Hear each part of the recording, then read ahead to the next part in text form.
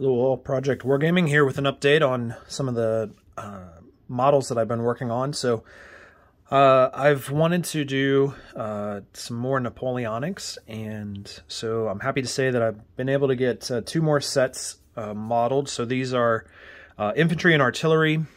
One is with helmets, and the other is with tricorns. So those are 2 of the most, I guess, in-demand hats that guys who are interested in Napoleonic ranges have requested. So was able to get those modeled.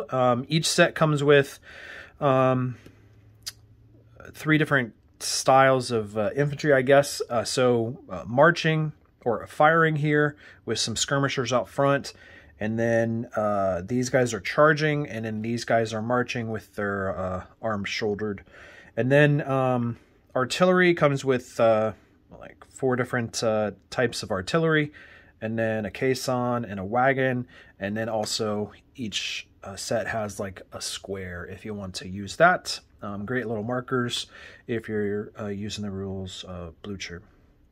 So same thing over here with the helmets. They have the same marching, charging, and firing units, square, and the artillery setup. So very happy with how they came out. It took me a little while to remember how to do it all, but happy with the results. So they are up on my website.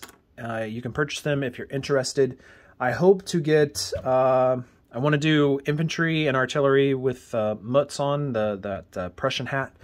And then I think I want to try to do infantry and greatcoats with shakos. And that will probably be it for the Napoleonic range for quite some time. So that gets it most in. I want to do like cavalry and mutzes too. So some of the Prussian cavalry. So that's it. We'll talk to you later.